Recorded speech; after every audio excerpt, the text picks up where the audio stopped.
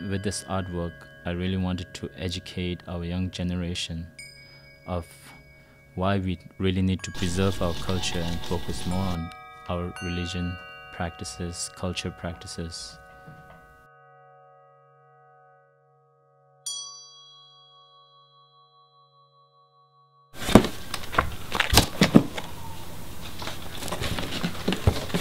What's your think junction with that? My name is Tenzin Rabiang, and I'm the co-founder and creative director of Snowlion Club, and I'm also one of the artists in Snowlion Club.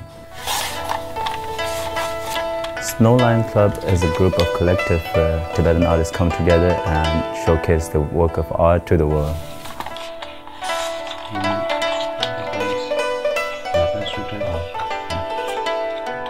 Snowlion Club, I would say, is a collective trying to bring Tibetan culture, traditions, history, all into the modern setting of where we are today. Mic for us, mic only one though, right? It's actually a platform that we're trying to create for younger generation Tibetans who don't have that outlet or are looking for an outlet to express themselves through art, and just having a safe place for them. For me, as a refugee and being a minority here, we don't have much opportunities like an art show or a big community that serves a purpose of art in Tibetan society. So thus, I want to take an opportunity to create a platform for Tibetan artists to showcase their work. When we all get together and go forward with a project or with a design, I believe we all share a point of view in what we're presenting, and that I believe is doing that. I feel like we're part of something bigger, and I feel like we're a family. I hope people show up, you know. I've been telling everybody, like, I went to Jimmy's. I was like, there's an art show at 6 p.m. come through. With the Snowlion Club, I found an amazing opportunity to find other people, other Tibetan people who think like I do, have the same interests in visual arts, music, literature, and create art that represents us.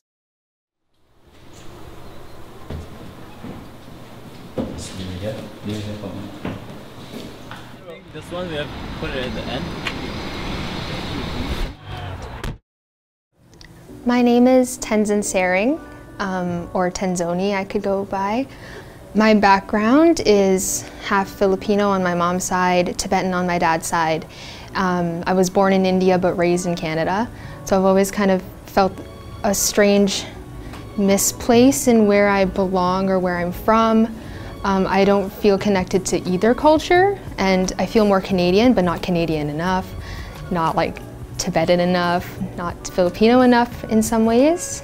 So I use my art to explore my cultural background. So far I've explored my Tibetan heritage on my dad's side, and I've been trying to explore more contemporary roots in both Filipino and Tibetan ways, mixing it into like Canadian art as well.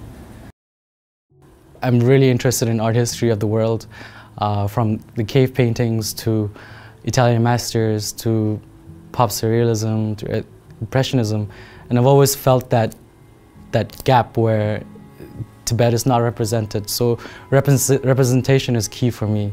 Identity is key for me.